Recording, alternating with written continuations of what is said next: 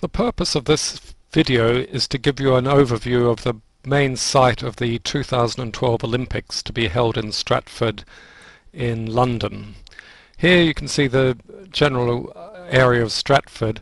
London is here, you can see it's ringed by a main road. Notting Hill's over this area, Camden's here, Hampstead's in this area, Highbury too.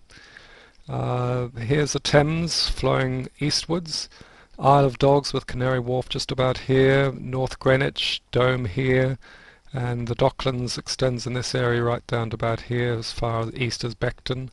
But then we come up the Lee Valley to Stratford. Let's zoom in now to get a closer view of the area.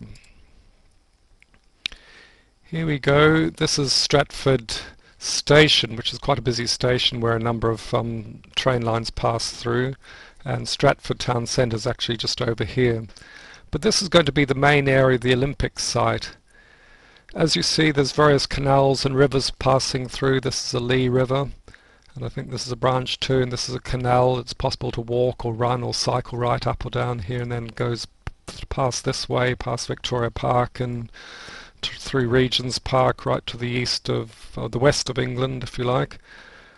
Let's change to a better view so we can see not only the roads and the train lines but also get a satellite view.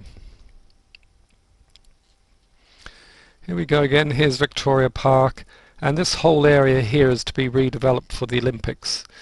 As you'll see, there's quite a few old industrial buildings here. This used to be a railway yard, but now it's been mainly cleared. This what looks like a big sort of ditch is where the Eurostar station for Stratford has been built, and it's open to the air. It's about a quarter of a mile long, and at the time of the Olympics, trains will be coming from King's Cross Station, which is right over this direction, in about 8 minutes, in a very regular service. The Olympic Stadium is going to be about here. The swimming pool area is going to be about here. Various playing courts in this area as well. And over around here is going to be the athletes' village. So there's a lot of clearing work to be done and a lot of rebuilding work as well. Over the next year, almost all these old buildings here are going to be demolished and the area is going to be cleared, and then the proper construction work can begin.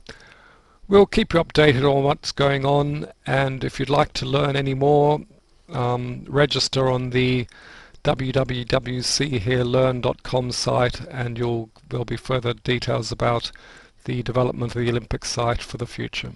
Thanks.